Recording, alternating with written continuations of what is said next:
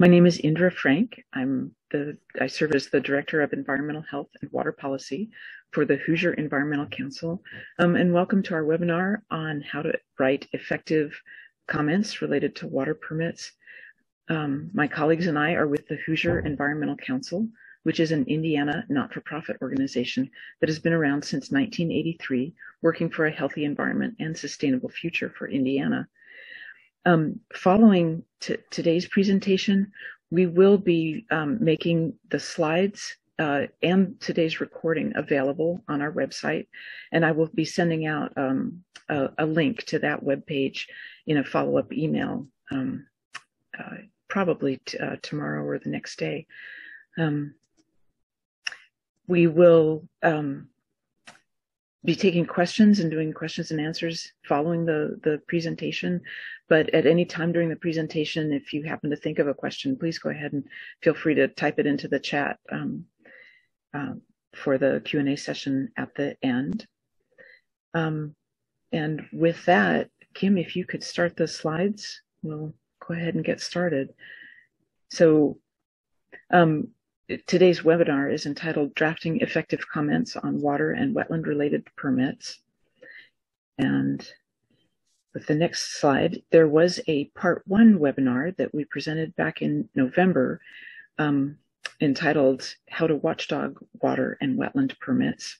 And in that first one, we went over the basics of the water regulatory process, how to track water permits, and how to prioritize which permits to comment on. That recording is available on our website, and it'll be on the same page as the recording for today's webinar when I send out that link. And as part of putting together this informational series, my colleagues and I also drafted a written document, a citizen guide to watchdogging water and wetland permits.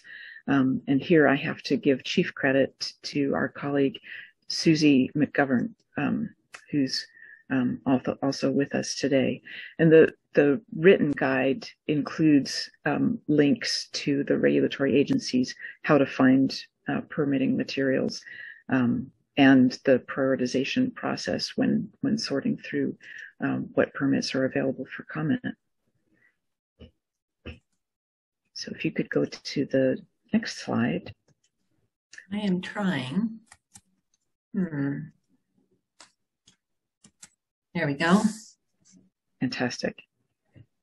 So our chief presenter today is my colleague, Kim Ferraro. Kim has served as HEC's senior staff attorney for more than a decade. She has achieved several legal victories that have helped communities impacted by industrial pollution, factory farm waste, reckless residential development, and coal ash contamination. Her most recent victory was in overturning a flawed jurisdictional determination of the Army Corps of Engineers that followed a large factory farm, that allowed a large factory farm to be built in one of the most ecologically sensitive and historically significant areas of the state, the former lakebed of Beaver Lake, once the largest inland lake in Indiana and part of the Grand Kankakee Marsh. The Army Corps had provided that permit without conducting a proper wetland investigation. So that particular case, I think, is relevant to today's discussion. In that case, the Federal District Court of the Northern District of Indiana agreed with the Hoosier Environmental Council that the Corps failed to do its job in assessing whether the developer had impacted jurisdictional waters and wetlands during the construction of the confined animal feeding operation by failing to follow their own technical guidance, the Corps' own technical guidance, which required that the agency assess whether there were jurisdictional waters on the developer's property before the company substantially altered the site's hydrology. In addition, the Corps failed to follow its agency guidance for assessing whether farmed wetlands existed on the property. The Court's decision is a critical victory for wetlands on farmland that are so often impacted under misguided view that wetlands are exempt from regulation. Kim Ferraro has a law degree from Valparaiso University and a bachelor's degree from DePaul University in Chicago. She is dual licensed to practice in Indiana and Illinois and is admitted to the Northern and Southern District Courts of Indiana, the Seventh Circuit Court of Appeals, and the U.S. Supreme Court. So with that, please take it away, Kim.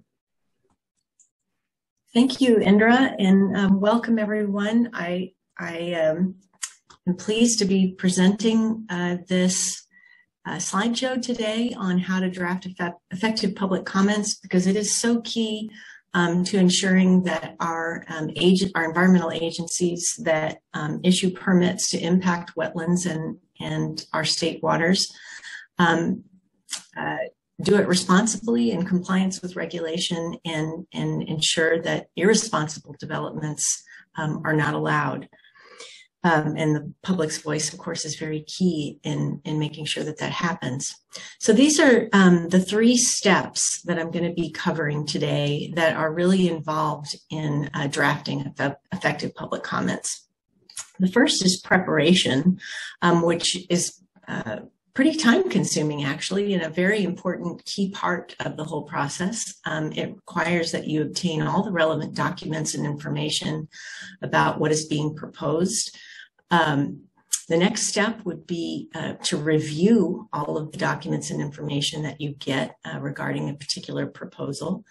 And as part of that review, you want to set realistic expectations as to what the agency could actually do. So in other words, your public comments, as we'll talk about in more detail, really can't be framed in terms of, I just don't like a project or it's bad for the environment in some way.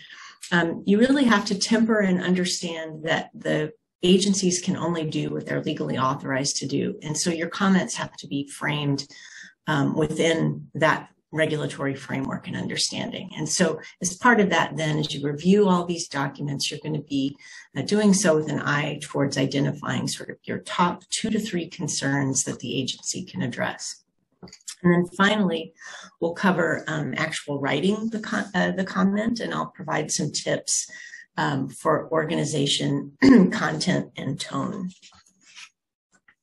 So with that, let's get started. I've decided to go through this process by using an actual example. This is a recent public notice, excuse me, of application to IDEM for a 401 water quality certification. And I'm going to be using this to demonstrate each of those 3 steps as if we were going to draft public comments in response to this public notice. You'll note here, based on the slide, that this notice tells us that a new residential subdivision is planned for Danville, Indiana, with a bypass road that's going to permanently impact 856 linear feet of stream and 0.08 acres of an emergent wetland. And that seems relatively insignificant until you turn to the next page of the public notice and you see that the footprint of the project site is actually pretty large. And it also includes what appears to be the headwaters of the east fork of Mill Creek, which is not mentioned in the text, excuse me, of the public notice. Also, the public notice provides details for the proposed bypass road, excuse me, in order to accomplish that, for which they want to fill the streams with 8,000 cubic yards of compacted clay and then redirect those streams' flow paths through a culvert. So these plans are provided with the notice, but there's no other information about the project, specifically nothing about the residential development itself, where this particular bypass road will be on that 400-acre site. So before you can comment, you definitely need more information. And so that's going to take us to step 1 in preparing yourself to comment and obtaining all those relevant documents. So you want to get documents about the proposed project and its impacts, the full scope of it. You're going to need information about the laws and regulations and standards that apply to what's being proposed. Also useful is getting agency guidance on how the technical and regulatory guidance on how the agency interprets its own rules and the processes that it employs in permitting. And then I'll cover some site-specific data that you can obtain from independent sources as well that can be useful to your review. Getting all this information, about the project and applicable laws and regulations can be especially tricky with a 401 water quality certification from the state, because it's not self-evident from IDEM's public notice that an applicant for a 401 water quality certification is also necessarily applying for a Section 404 permit from the Army Corps of Engineers to impact federally regulated waters and wetlands. As you'll see from this section of public notice that I'm emphasizing here, it mentions Section 401 of the Clean Water Act, and it also mentions generally the code or the regulatory provision for Indiana's state water quality standards. But nowhere in the notice is it mentioned, is Section 404 of the Clean Water Act mentioned. So if you didn't know that is part of this, you wouldn't know to contact the Corps. And so I want to talk a little bit more about the interplay between Section 404 and 401. And for those of you who are in this field, wetland consultants, this may be old news to you, but I think it's important to cover for folks who are not as familiar with this process. So, excuse me, anytime there's an application under 404 to the Army Corps to discharge dredge or fill material into a federally regulated wetland or waters of the U.S., the Corps cannot issue the permit without getting a 401 water quality certification from the involved state agency. So here, that would be IDEM. And IDEM, in this case, also, so as part of the 401 water quality certification would be also looking at impacts to state isolated wetlands that would require a separate permit, but that's distinct from the 404 permitting process. Also important to understand is that some of the Corps districts, Army Corps districts here involved in our example is the Louisville district, don't provide public notice of receipt of applications for 404 permits. They usually will post the permits once they're already issued. That's not always the case, but in this particular instance, no public notice is available. So you need to understand this interplay so that if you see a 401 water quality certification public notice from IDEM, you need to be thinking, oh, there's also something happening at the federal level. And there's a couple of key pieces of information in the public notice that can help get you started in getting the relevant information that you need.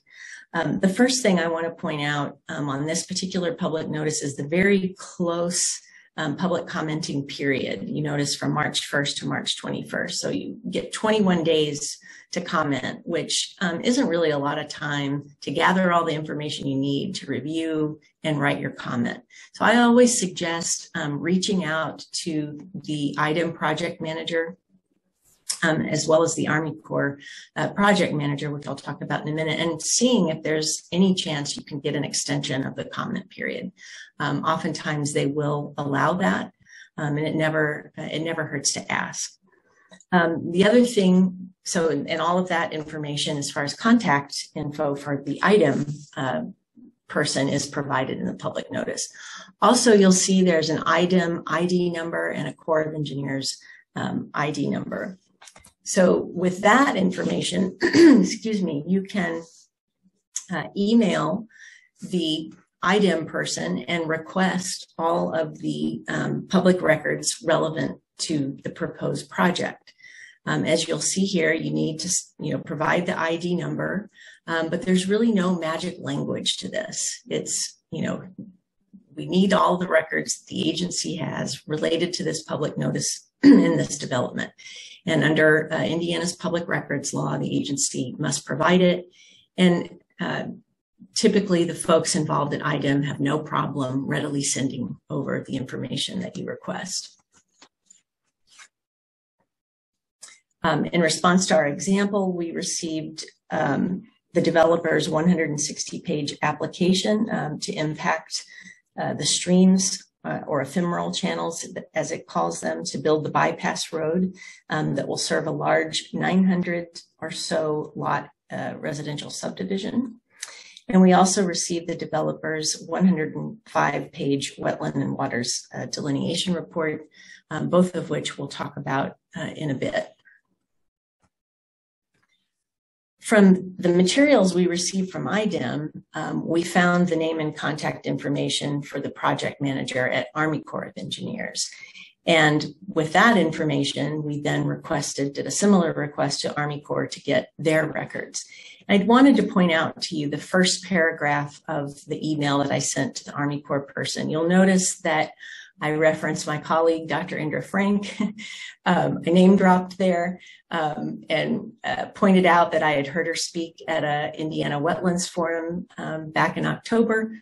All of this is to be personal, and you should do that. It's okay. The folks who work for government agencies are people, and oftentimes when they're treated courteously, they will be even more willing to help you answer questions and provide information that you might need. So anyway, you'll see again that, that I didn't use any magic language, but essentially am asking for all the documents and records that the agency has pertaining to the very specific development and using the Army Corps ID number.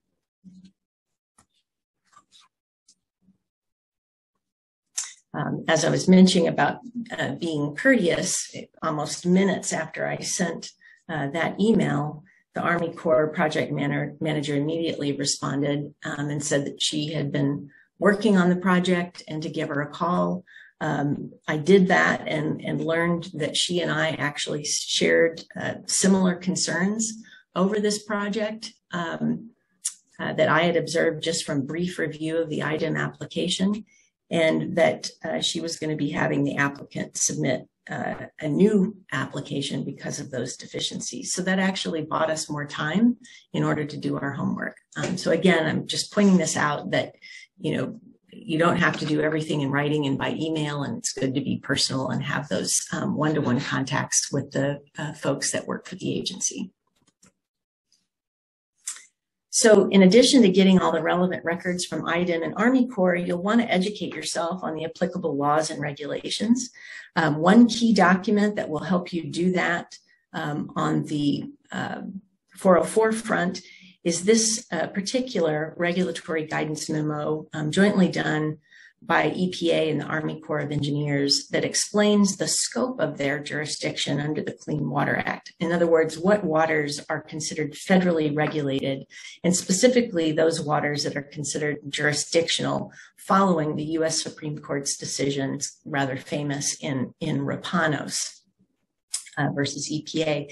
That's the case that unfortunately gave rise to all the controversy in defining the term waters of the U.S. and what that means. More about that if we have more time at the end of the conversation, if folks have questions about that.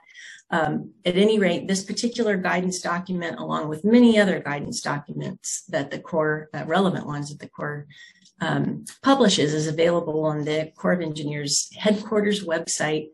It is under the regulatory program and permits section, and then you'll link down until you find Clean Water Act guidance. You'll also want to download from the Corps' website the 1987 Wetland Delineation Manual, which details how the Corps identifies wetlands in making its formal jurisdictional determinations for purposes of Section 404. And a note about agency guidance: it isn't the law, but courts have consistently held that if the Army Corps of Engineers strays from this particular guidance from the manual, then its jurisdictional determinations, its jurisdictional determinations are can be overturned as unlawful, and specifically the language is arbitrary and capricious. In addition to the Corps manual, you'll want the Corps' Midwest Supplement, which replaces chapters 2 through 5 of the 1987 delineation manual with specific guidance for conducting wetland delineations in the Midwest region, where we have farmland that presents very unique challenges in identifying wetlands because wetland vegetation may be missing due to crop farming, but the wetland soils and hydrology remain. And these, under case law and core guidance, these and the regulations themselves, these, I'll use the term farmed wetlands, are subject to Section 404 permitting if they would otherwise meet the jurisdictional test. And that is if they would have a significant nexus to a waters of the United States, or if they're adjacent to a waters of the United States. And all of that is detailed in that Rapanos memo that I referred to earlier. You'll also want to access the Corps' applicable regulations for issuing Section 404 permits and other relevant regulations regarding enforcement, public hearings, the definition of waters of the U.S., the appeals process, and compensatory mitigation. And then finally, you want to click down into district-specific information to find out the district's particular processes for issuing permits. These guidance documents can be really useful because they provide not only citation to the relevant regulations, but also explain the agency's interpretation of those regulations, which are very useful in crafting your own comments. Finally, I don't want to leave IDEM out of the mix. They have a useful website that's got access to regulations and agency guidance for regulation of wetlands, lakes, and streams, and specifically to the Section 401 water quality certification process and to the state's regulated wetlands program. Oh, and finally, one more piece of information that I want to mention. Excuse me. These are particularly useful publicly available government sources of site-specific data that you can get. This type of data is going to often be in the application materials itself. But I have found often that the applicants either provide incomplete information that's more fully available through these websites, and sometimes even inaccurate information. So it's critical to double check some of the information provided in the application for yourself. So that takes us to the review process. You've got to review all of this information and materials with an eye toward understanding what is being proposed. That's probably obvious. Understanding the regulatory framework that governs the permitting process, also probably obvious. And then, as I mentioned earlier, as part of reviewing, keeping in mind that what you're trying to do is to identify the top 2 or 3 concerns, definitely no more than 5, that an agency can actually address. Something that the agency can actually do within its regulatory authority. You can't just say, I don't like the project, so you should deny the permit request. I want to mention that the review of all of these materials and going through these stages of understanding what's being proposed and understanding the regulatory framework and issue spotting, it's an iterative process. Each stage may need to be repeated, revised, and refined as you review. Also, these materials are voluminous, so it's important to take notes, use a highlighter, sticky notes, or whatever system works for you to capture important information in one place that you can refer back to when you start drafting your comments. Now, since I can't go through every document related to our Danville example, I'm going to point out a few documents that helped me identify 3 concerns, the top 3 concerns that I had that, in my view, IDEM and Army Corps should and can address related to this proposed project. Excuse me.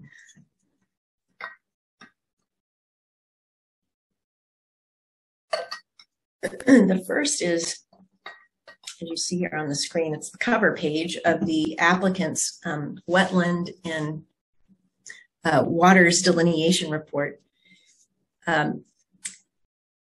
And all of these sorts of delineation reports will identify the on-site waters and wetlands that the applicant believes are subject to regulation, whether that be federal regulation or state regulation. I always review these delineation reports first to assess whether the applicant's conclusions are correct, because if the agencies agree with it, then the waters identified in that delineation report define the scope of the agency's authority. And if it's wrong, then, and the permit gets issued based on these conclusions, then otherwise regulated waters will go unprotected.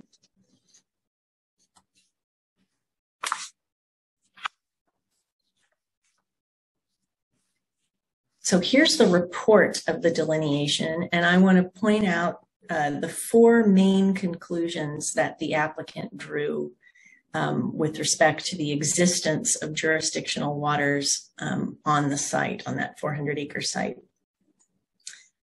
First, the consultant concluded that there are no wetlands except for a small emergent wetland, which the consultant concludes is likely an exempt Class 1 state-regulated isolated wetland. So in the consultant's view, they can fill that without getting a permit or doing mitigation or anything else. Second, the consultant identified, quote, scattered wet areas with hydric soils or wetland soils in the row crop fields, but concludes that these wet areas are not wetlands because the fields are tiled and planted in crops each year. Then the consultant identifies a considerable number of grass waterways that converge into an open stream channel, which refers to Mill Creek, but concludes that the grass waterways are not likely wetlands or waters of the U.S., with no analysis of that particular conclusion to support it, but does conclude that Mill Creek likely is a waters of the U.S. and that it will be avoided by the development. And finally, the consultant identifies ephemeral channels to the east of the property, which it does conclude are WOTUS subsequent to the, I think he refers to it as re-regulated, referring to lifting of the Trump rule that would have significantly eliminated or reduced the EPA and Corps' jurisdictional scope of their jurisdiction over waters of the U.S.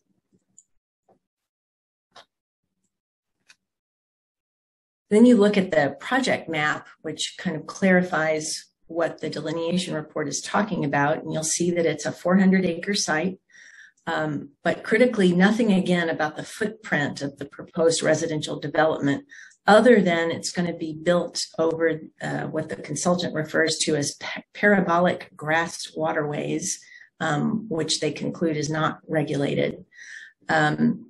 That the small emergent wetland will be filled for a rear yard swale, that the headwaters of Mill Creek will be avoided, and that 856 out of 2,800 feet of ephemeral channels to the east they'll be filled to build the bypass road, and that mitigation, offsite mitigation, will occur for those impacts.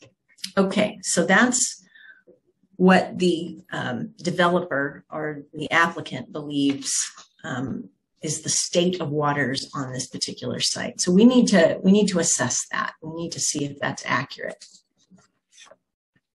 So you remember I talked about the Corps' Wetland Delineation Manual and the Midwest Supplement.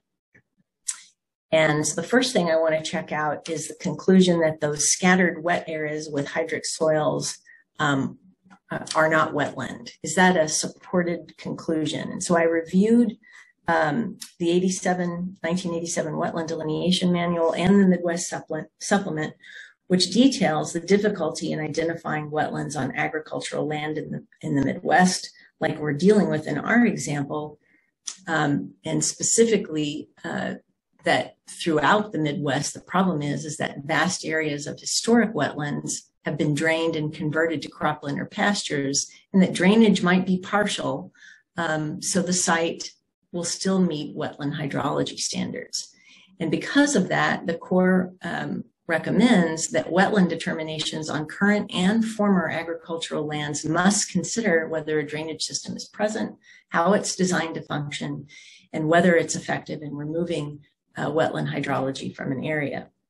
So the applicant's conclusion in our case, in our example, that to justify that those wet areas aren't wetlands simply because they're tiled and planted in crops each year doesn't support the conclusion that those wet areas that have hydric soils are not wetlands. Doesn't say that they are, but it's not enough to conclude that they're not.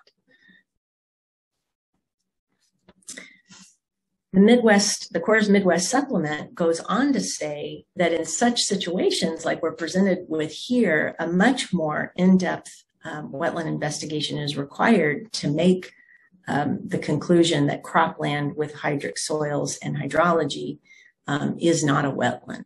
So for example, the guidance recommends examining 5 or more years of aerial photographs for wetness signatures, like the example provided on the screen, to estimate the effects of ditches and subsurface drainage systems using scope and effect equations, using state drainage guides to estimate the effectiveness of an existing drainage system, and to actually cease the clearing or manipulation of the site for 1 or more growing seasons to see if wetland plant community would return. None of that was done in this case, at least based on the materials that I reviewed or that are available for this project. Instead, in the application, there is one aerial photo from May 2020, which notably shows many dark areas that may have saturated soils that we learned from the Corps manual could be an indication of wetland hydrology. There's also soil sampling at points that mostly avoid those dark areas of saturation seen in the prior photograph. Even so, the points that were tested had either hydric soils or wetland vegetation. So the hydric soils were seen in the red circles, those sample points, and wetland vegetation was found in the green circled points. And at the top, the blue circle had all 3. That is representative of that small emergent wetland that they found. But no information was provided to support the applicant's conclusion that this wetland is only 0.8 acres in size.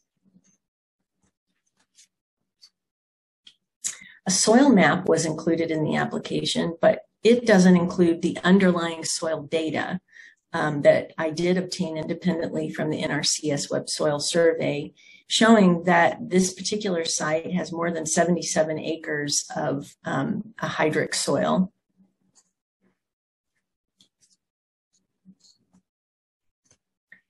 The soil survey data also indicates that these soils frequently pond water, are poorly drained soils, and have a high water table 0 to 12 inches from the surface, which under Corps guidance could indicate wetland hydrology. But again, so this kind of exemplifies the importance of checking some of the information provided in an application yourself through these independent, publicly available sources. So all of this that I just went through with you kind of supports the first issue of concern that I identified, and that is, to be summarized, that the applicant's wetland delineation and supporting materials are insufficient to support the conclusion that the scattered wet areas with hydric soils are not wetlands. And you'll see on that, so this is showing the type of notes that I would be taking if I were going to be preparing myself to draft public comments. I would make note of the regulatory requirements, standards, or guidance. Here, the Corps' Midwest Supplement, many pages there that talk about needing a more rigorous wetland investigation than was done in this case for cropland that has wetland indicators such as hydric soils and wetland hydrology. Some supporting evidence that we have, the soil sampling that confirms the presence of hydric soils, the soil survey data, and the aerial photo that shows evidence of saturated areas, and then a conclusion. So what could the agency do within its authority? Well, it could require the applicant to conduct the requisite wetland investigation that is compliant with core guidance. So all of this you would be able to then take in helping you craft your comments, which we'll talk about when we get to the drafting piece.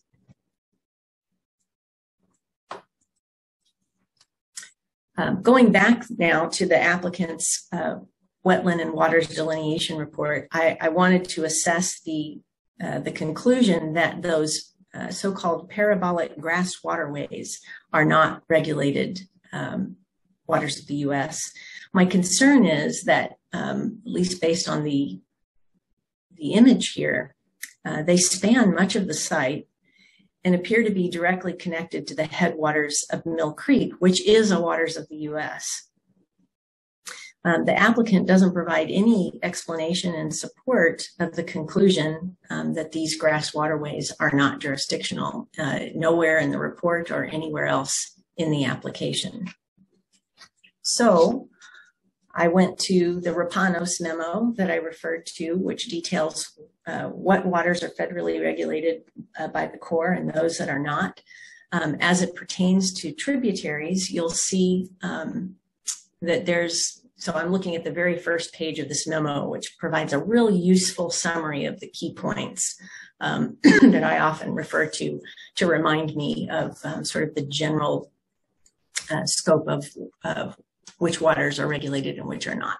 So as it pertains to non-navigable tributaries, so traditional navigable waters like a big river, that you could put a boat in, those are always subject to the Clean Water Act. They're always jurisdictional. But non-navigable tributaries of navigable waters that have relatively permanent flow, where the tributaries typically flow year-round or have continuous flow at least seasonally, typically 3 months, are also waters of the U.S. The agencies will assert jurisdiction over those waters. Also, even non-navigable tributaries that are found to not have relatively permanent flow could be jurisdictional if they have a significant nexus to a traditional navigable water. And the Corps decides that question on a fact-specific analysis.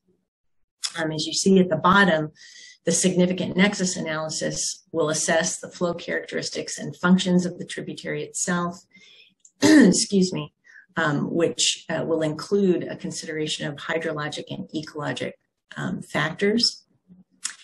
And in contrast to what the agencies will assert jurisdiction over, they categorically will not assert jurisdiction over swales or erosional features such as gullies, small washes that are characterized by low volume, infrequent, or short duration and flow. So none of this assessment of the flow characteristics of the grass waterways is anywhere evident in the application materials that I reviewed. There's no significant nexus analysis of the flow characteristics either or their functions. I then went to the U.S. Geological Survey mapping data and pulled these topographical maps, which are not contained in the application, confirming that this 400-acre site and its grass waterways are literally the headwaters of Mill Creek, which is a traditional navigable waterway in some sections. And Mill Creek flows to Kegel's Mill Lake and ultimately the White River, which are also traditional navigable waterways. Significantly, Kegel's Mill Lake was built as Indiana's first flood control reservoir, protecting the Eel and White River watersheds.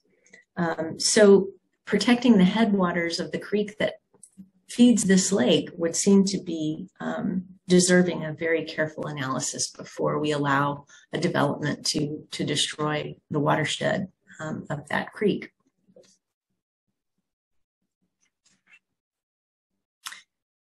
So in my notes, I document this second issue of key concern, that the applicant's conclusion on the grass waterways as not being waters of the U.S. Is not at this point supported. We just don't have the information.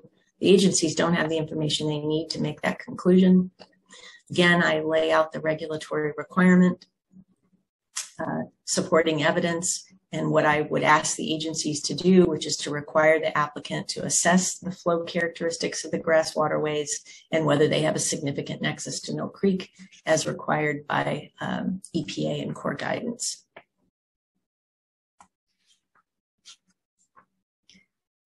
So the final conclusion that I wanted to assess in the developer's proposal is the proposal to impact and provide offsite mitigation for filling the ephemeral channels that are on the east side of the property, which the applicant confirms are WOTUS, are waters of the U.S.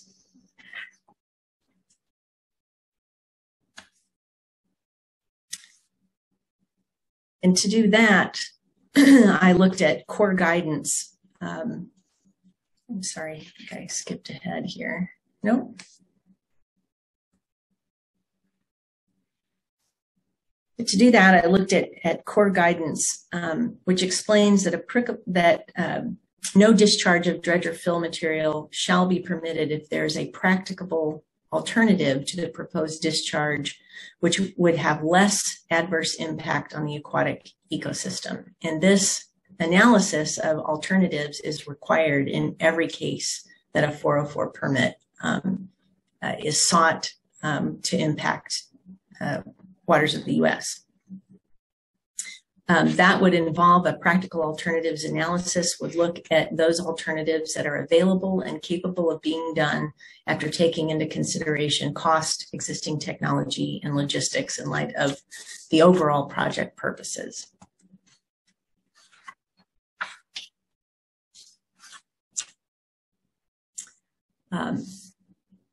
The Corps guidance also tells us that impacts, or the process, the evaluation process that the Corps follows, is to first look at whether impacts to the aquatic environment can be avoided to the maximum extent practicable by evaluating alternative sites and alternative project configurations on site. Once avoidance has been maximized, direct and indirect impacts on the aquatic environment are to be minimized to the extent that they can. And finally, unavoidable adverse impacts are fully offset by compensatory mitigation. So in other words, you don't get to mitigation, as our example does here, without first assessing, without first doing this alternatives analysis. And nowhere in the application do we see that. Item similarly requires applicants to demonstrate that their proposed impacts are unavoidable and minimized, and the agency will deny applications for 401 water quality certification if an impact can be avoided or is unnecessary or an application is incomplete, which is the situation here. The section of the application where the developer should have provided that alternatives analysis is completely left blank.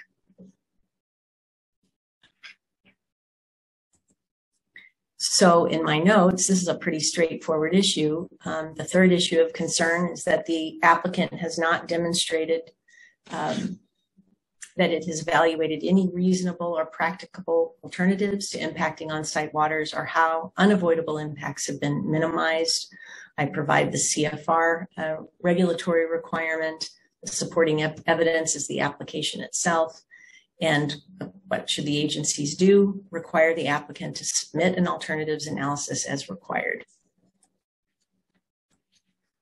So we've done our review. We've identified three, three key issues. And so next we want to get to drafting a comment. I've started doing that in this case. Haven't completed, but I think the beginning draft will be useful in walking through some of the tips and suggestions that I have for drafting an effective comment. While it might be obvious, the first thing you have to do is to identify what you're talking about. So you'll see in this bolded regarding section here. I've identified the document title. I've provided both the Corps' ID number and the item ID number so that there's no ambiguity about what my comment is about. In your first paragraph, you'll want to identify yourself, who you represent, establish why the agency should listen to you. What is your interest? Why are you a credible voice? And clearly state your objective. You can see here that I referenced that I'm writing on behalf of the Hoosier Environmental Council, a little bit about what HEC does, and that it represents thousands of supporters statewide who care about protecting wetlands. So that gives the agency some reason to listen. I'm not just some random person who decided to submit a comment. And you can do that, obviously personalize your own comment to suit the situation that you're addressing. You also, in the very beginning, want to define acronyms. If you're going to refer to the Hoosier Environmental Council, as I do, to HEC, you need to say that. Same with parties and key documents that you're referring to. So I don't want to have to keep saying Section 404 permit from the Army Corps of Engineers and related State 401 state water quality certification. So I'm just going to abbreviate that and refer it throughout my comment as the 404, 401 application. I'm going to refer to Army Corps as the Corps, IDEM as IDEM, the name of the developer, I'm just going to refer to the developer as the developer after identifying. And this just makes it easier so that everybody is clear about who you're talking about in your comments. So then the first thing you want to do before you start diving into the detail of each issue is to summarize the key concerns that you're going to raise. So this is something that I actually learned in law school in legal writing. They teach you, to tell the court what you're going to say it, and then say what you've said. And that's kind of the whole, that's the same format that we're going to do here. So the first thing you want to do is say what you're going to say, summarize it, be clear, be concise, identify the three concerns that you raised so that right off the bat, the agencies know where you're going with your comment.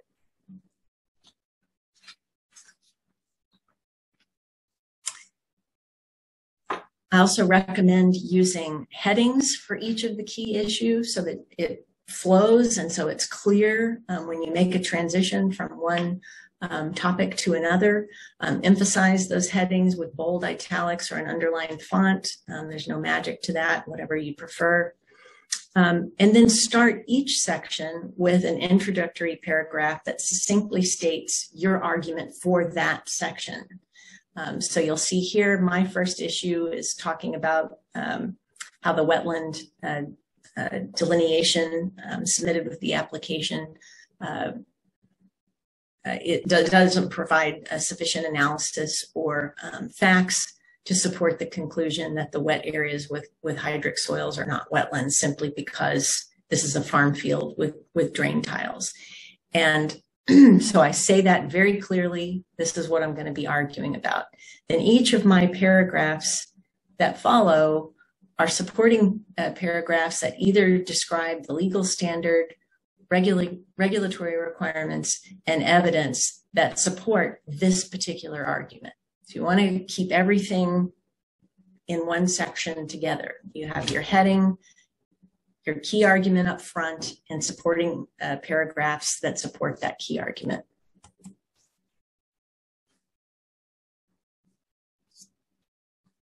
As you write, maybe this is obvious, but I think it's a good reminder. You should use good writing practices. Use topic sentences. Don't use run-ons. Keep each sentence under 50 words. Use the active voice and avoid dense blocks of text. If you do have something that's pretty lengthy, do what I did here. Use bullet points or something that helps kind of break up the list or the long passage. Certainly, I'm sorry, I almost skipped one there. The second suggestion is to phrase your comments as objective, fact-based statements, not beliefs or theories. I've seen people say, you know, I think or I believe. Those aren't as compelling as just saying it. Just say what you want to say. Make sure that you can back it up. Support it with your evidence or citation to regulatory requirements. Whatever it is you're saying, cite it. And I recommend using footnotes or endnotes to cite your sources so that they don't confuse and get in the way of what you're trying to say.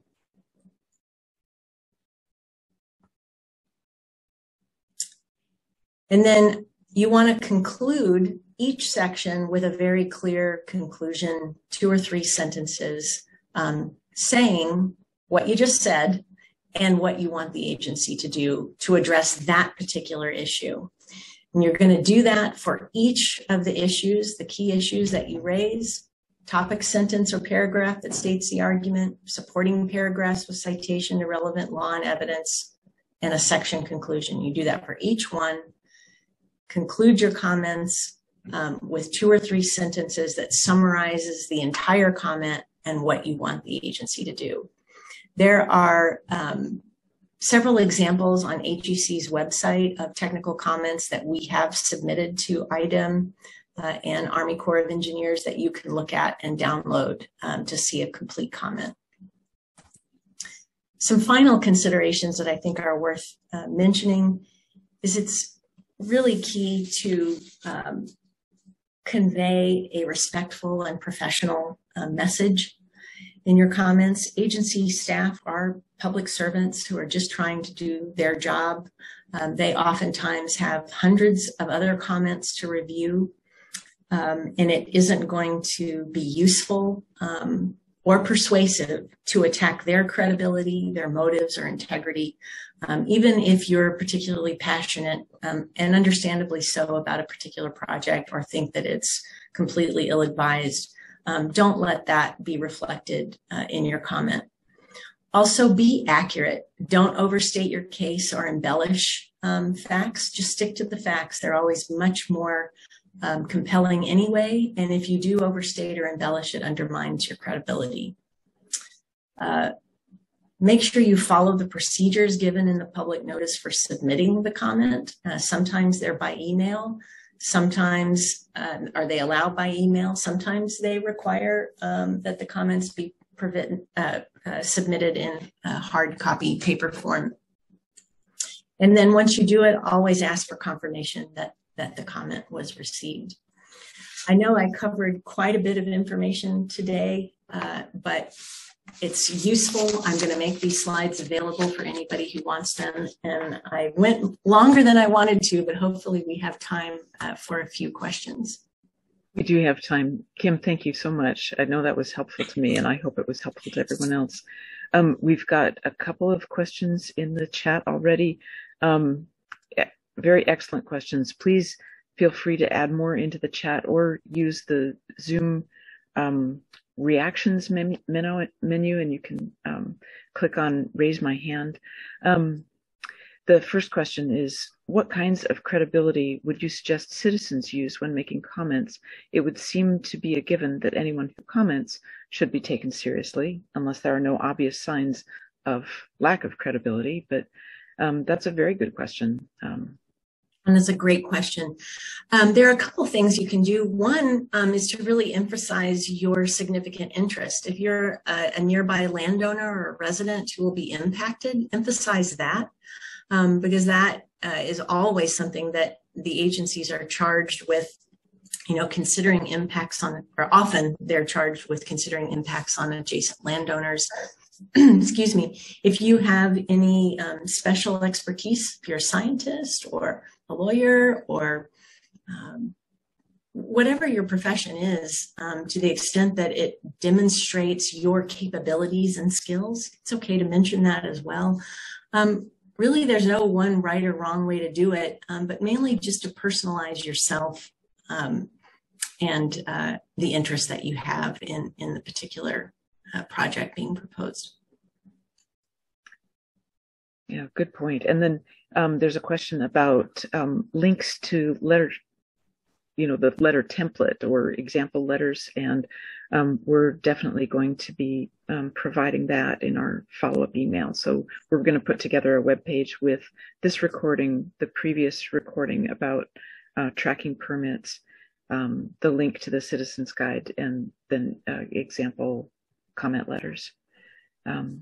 And we have an enthusiastic request for the slides.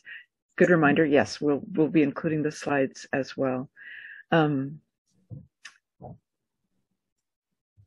Let's see. And then a question, it would be great to have a packet of the relevant guidance documents. For example, the Rapanos memo and the some of the core documents.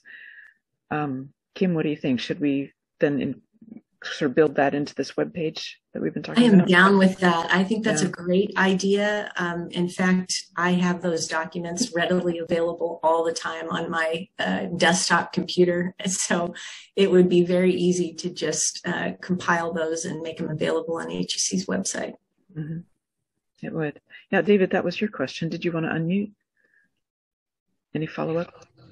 No, I think that's great, because a lot of times people get dissuaded by having to gather together those initial documents, which are going to be useful every time you make some comment on a 401, 404 application. And of course, the other thing that is hard to figure out if you don't do this all the time is, wait a minute, that's 1997, 1986, what?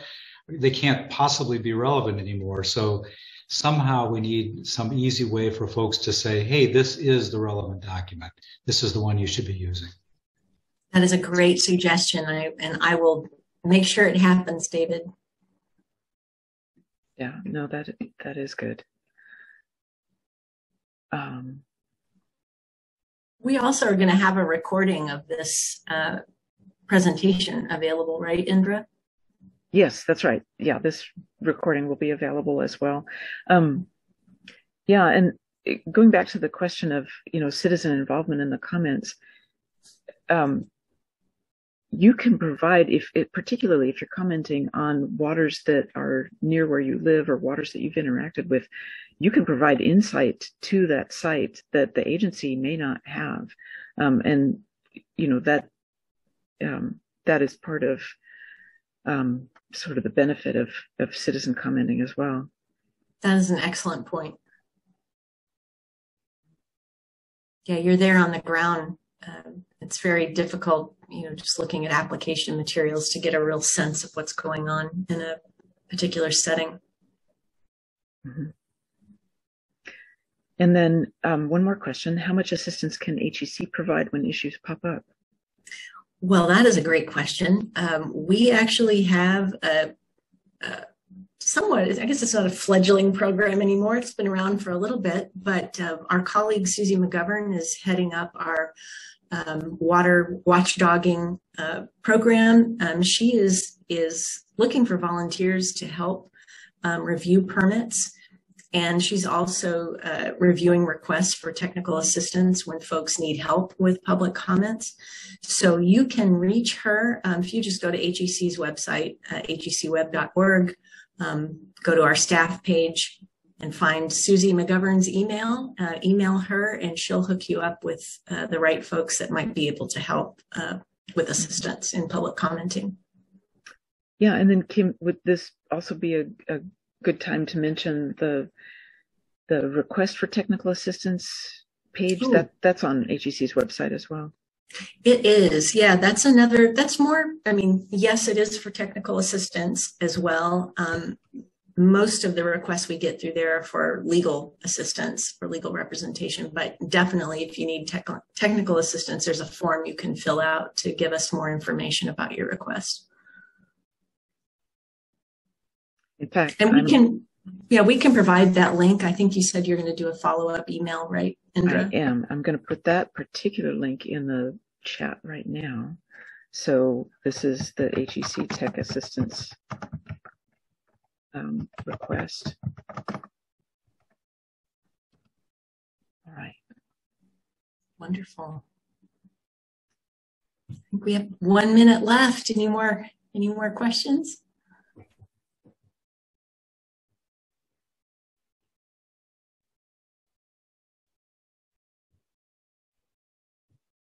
I have to say, I'm glad I got through in an hour. I was a little worried there for a little bit. That was a lot of information. Well, thank you so much, Kim, for putting that all together for us. And My pleasure. thank you all for being with us today for the presentation. And please look for the follow-up email with the links to the webpage. So we'll close out there. Great. Thank you. Take care.